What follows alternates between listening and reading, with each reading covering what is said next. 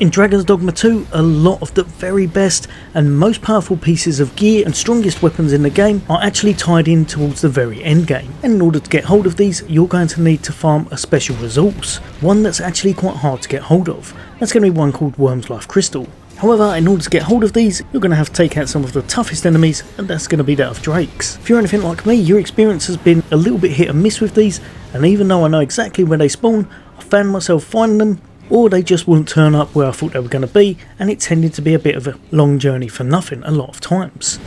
With this guide, I think I found the ultimate place, the very best spot in the game. Have them not run away for some reason in this area, because they never tend to fly off, as well as being able to spawn them pretty much every single time we need to. Now, in order to do this, you will have to have played quite a bit of the game, as we're going to make it all the way down to the very bottom part of the map, and that's going to be this bit just here, the Volcanic Island Camp, in the Agaman Volcanic Island. Now, the great thing about this, it's not actually that far to get to the drake we're after, and it's got everything we need within this camp, so if you need to stock up, if you need to rest, if you need to get whatever you need resource wise, you can quite easily do that. There are a couple of salamanders and a few other enemies that you may need to take out on the way, but eventually you're going to make your way there and you'll see it off in the distance.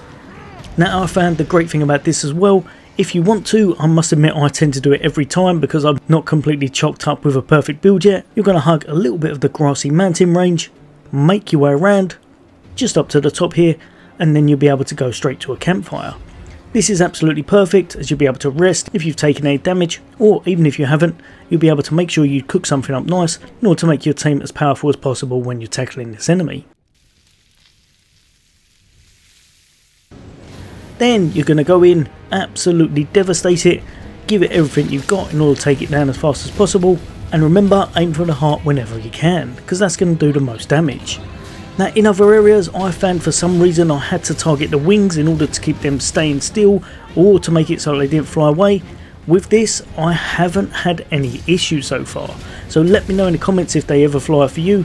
But for me, I've not actually had one fly away yet, which is absolutely amazing. I'm going to put a guide together saying exactly how to take these out best, but I found as long as you've got a nice mage on your team who can heal you, and a sorcerer that can do some cold effects, that works absolutely ideal, especially if you've got one of them doing some kind of silence effect as well, as that's just going to make your life a whole bunch easier when you're tackling these drakes. Take them out, get your rewards, and most time you'll be able to get yourself between 10 to 15 Wyrmslife Crystal, as well as a few other goodies. Once that's done, you're going to make your way back to the camp, stay at the inn if you want to, or obviously you could have gone to the campfire, and then I found if I stayed at the inn, I sat outside on the bench afterwards around about 16 times, or you can do it 20 times if you haven't stayed at the inn. That might be a bit overkill, so let me know if I've done it a little bit too long, but every time I did this, I went back to the area and I found that a dragon had respawned again. Absolutely ideal, it works out perfect. This is definitely the best location I found for the consistency at staying and fighting and not trying to run off, or should I say fly off. But yeah, hopefully this helped a few of you guys and girls out. There'll be a lot more content on the way from me. As always, for All Things Gaming, take care. I'll see you on the next day.